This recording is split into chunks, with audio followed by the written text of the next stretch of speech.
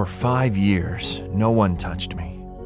No one. Not one person. Not my wife, not my child, not my friends. No one touched me. They saw me. They spoke to me. I sensed love in their voices. I saw the concern in their eyes. But I didn't feel their touch. There was no touch. Not once. No one touched me. What is common to you, I coveted. Handshakes, a warm embrace, a tap on the shoulder to get my attention, a kiss on the lips to steal a heart. Such moments were taken from my world. No one touched me. No one bumped into me.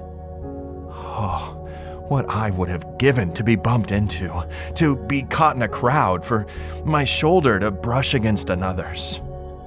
But for 5 years, it hasn't happened.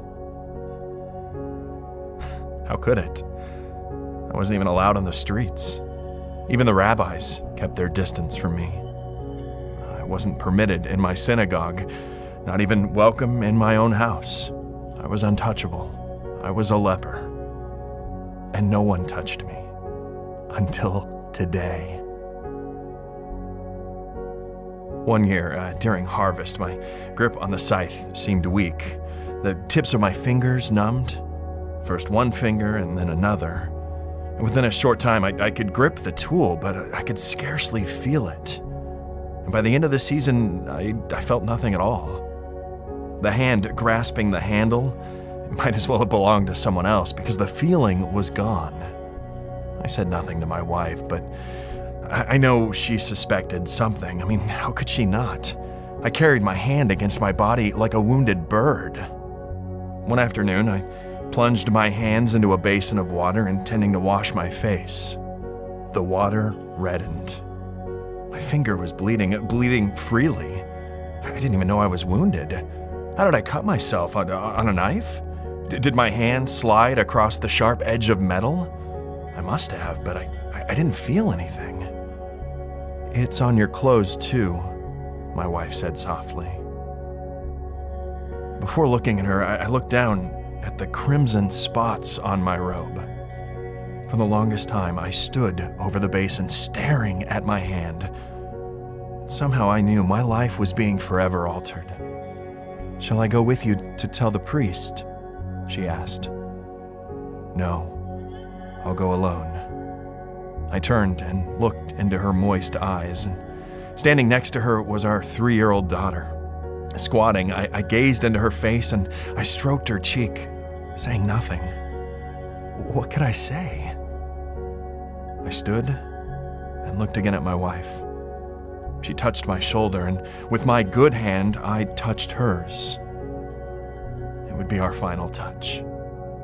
5 years have now passed, and no one has touched me since. Until today. The priest didn't touch me. He looked down at my hand, now wrapped in a rag. He looked at my face, now shadowed in sorrow.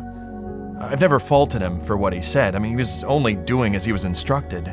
He covered his mouth and extended his hand, palm forward. "You are unclean."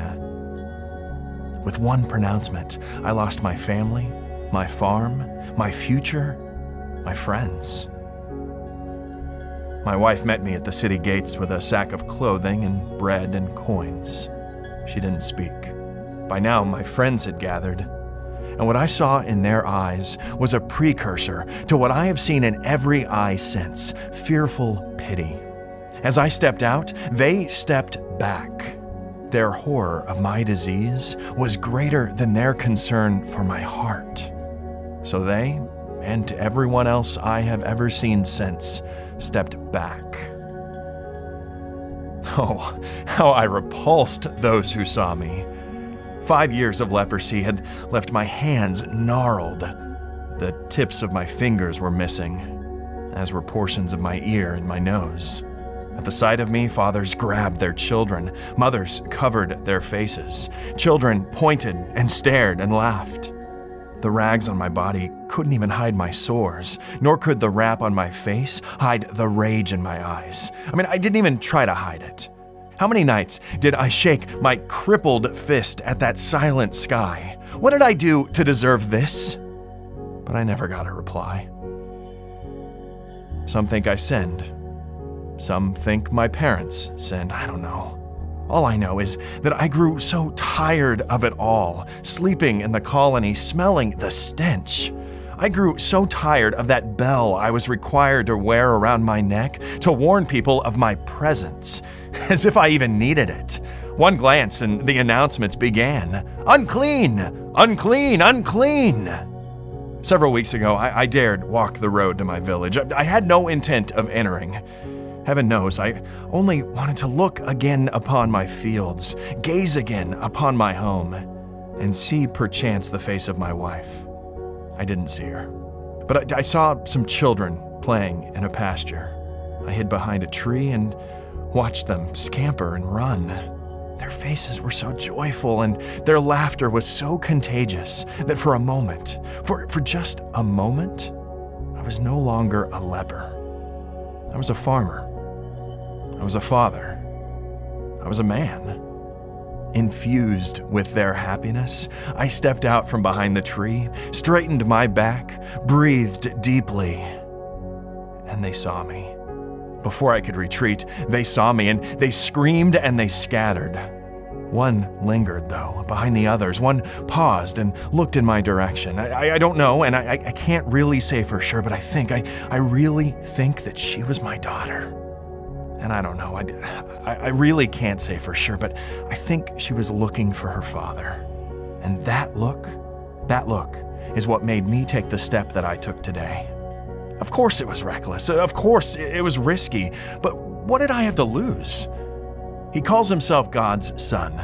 Either he will hear my complaint and kill me, or accept my demands and heal me. Those were my thoughts. I came to him as a defiant man, moved not by faith, but by a desperate anger. God had wrought this calamity on my body, and he would either fix it or end it. But then I saw him. And when I saw him, I was changed. Now you have to remember, I'm a farmer, not a poet, so it's tough to find the words to describe what I saw. All I can say is that the Judean mornings are sometimes so fresh, and the sunrises are so glorious, that to look at them is to forget the heat of the day before and the hurt of times past. When I looked at his face, I saw a Judean morning. Before he spoke, I knew he cared. Somehow, I knew he hated this disease as much as, no, more than I hated it. My rage became trust, and my anger became hope. From behind a rock, I watched him descend a hill. Throngs of people followed him. I waited until he was only paces from me, and then I stepped out. "Master!" He stopped and looked in my direction, as did the dozens of others. A flood of fear swept across the crowd. Arms flew in front of faces. Children ducked behind parents. "Unclean!" someone said. Again, I don't blame them. I was a huddled mass of death, but I scarcely heard them, and I scarcely saw them. Their panic I had seen 1,000 times before. His compassion, however, I had never beheld. Everyone stepped back, except him. He stepped toward me. Toward me. 5 years ago, my wife had stepped toward me, and she was the last to do so. And now he did. I didn't move. I just spoke. "Lord, you can heal me if you will." Had he healed me with a word, I would have been thrilled. Had he cured me with a prayer, I would have rejoiced. But he wasn't satisfied with speaking to me. He drew near me. He touched me. 5 years ago, my wife had touched me, and no one had touched me since. Until today. His words were as tender as his touch. "I will be healed."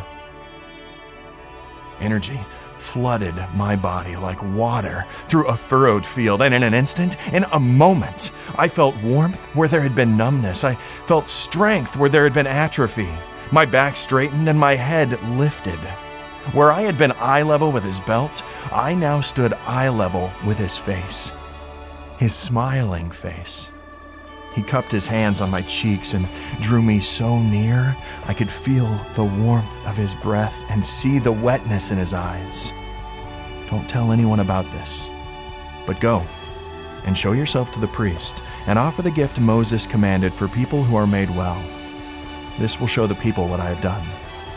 And so that is where I'm going. I will show myself to my priest and embrace him.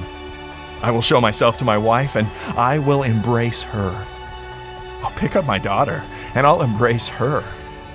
And I will never forget the one who dared to touch me. He could have healed me with a word, but he wanted to do more than heal me. He wanted to honor me, to validate me, to christen me. Imagine that. Unworthy of the touch of a man, yet worthy of the touch of God.